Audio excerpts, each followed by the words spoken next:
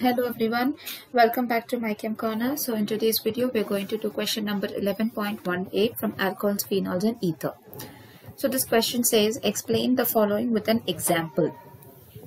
There are some reactions given here and you need to explain those reactions using an example and not a general equation. So the first one here is Kolbes reaction. So for Kolbes reaction you need phenol. Alright, it's a named reaction, so you need phenol which will react with NaOH. Now when it reacts with NaOH, it will replace the hydrogen and the sodium atom will sit in its place. So you will have ONA. Now this molecule is called as sodium phenoxide. Alright, why is it called phenoxide? This has oxygen as a negative charge and this has a positive charge.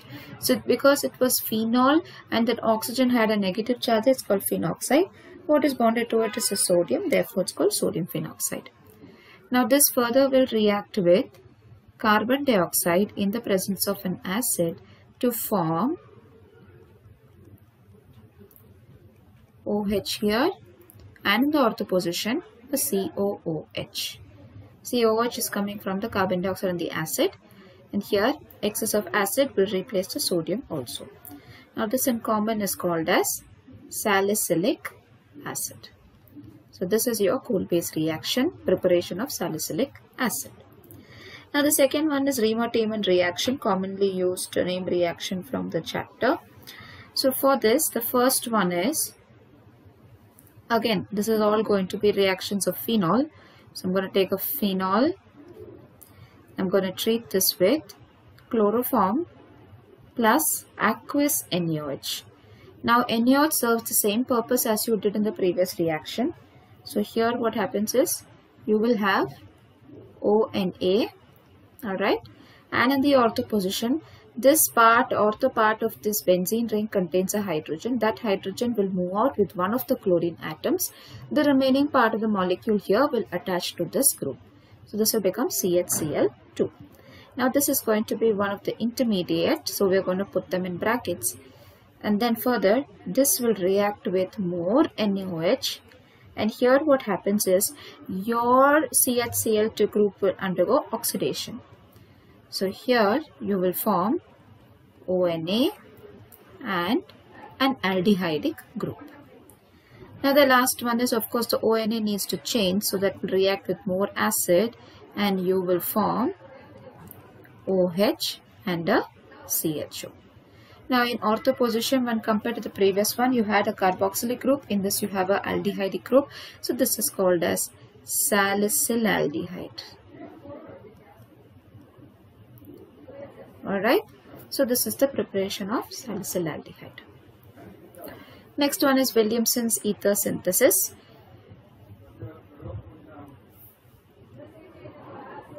So here for Williamson's ether synthesis, I'm just going to take say a CH3 ONA with its sodium. Only one group of carbon is there, so it's called methoxide, plus an alkyl halide. Now what happens here? This is having a negative charge here, sodium is positive. In this case this will have negative and this will have positive. So let's interchange them and you get CH3O CH3 plus NaCl. So what have you formed here? You have got a dimethyl ether. Alright, so you need a sodium methoxide and some alkoxide reacting with alkyl halide to form dimethyl ether. Now in this, the fourth question is you need to form an unsymmetrical ether. So unsymmetrical ether basically means on one side of this, on one side of the ether you need to have a CH3, on the other side of the ether you need to have a different alkyl group. That is what an unsymmetrical ether means. This can be easily prepared by the same Williamson's ether synthesis method. You can take same CH3 ONA plus, I can change the alkyl halide to CH3, CH2, Cl.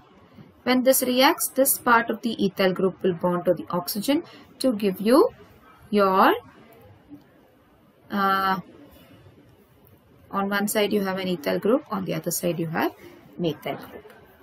Alright, so you have unsymmetrical ether here. So this one can be a preparation here. So this name of this can be ethyl, methyl, ether. Alright, so these are your reactions for the question 11.18 where you are supposed to write about different equations.